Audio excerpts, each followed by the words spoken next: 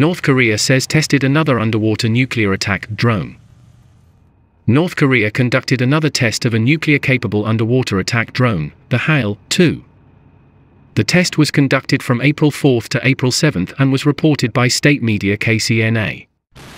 North Korea disclosed a new underwater drone system dubbed HAL-1 more than a week before this test.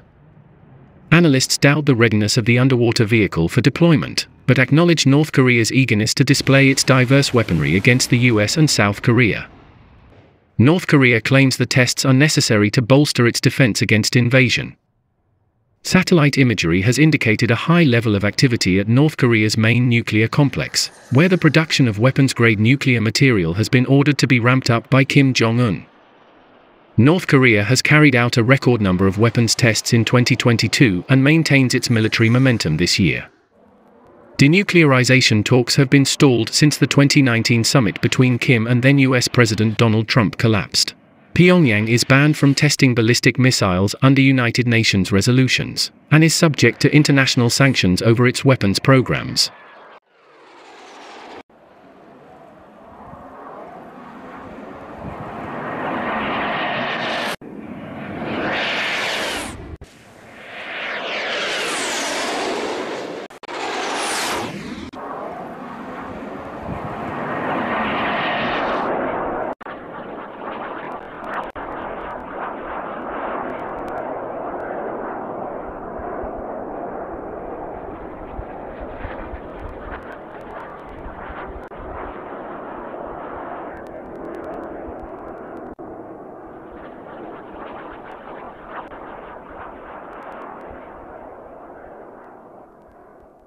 양무기 체계 시험을 진행했습니다.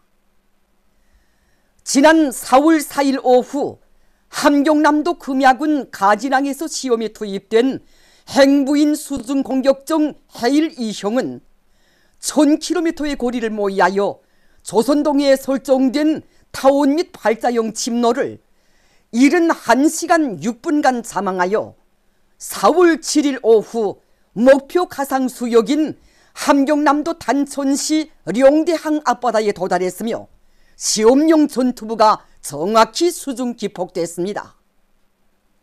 시험 결과 수중 조약무기 체계의 믿음성과 치명적인 타격 능력이 완벽하게 검증됐습니다.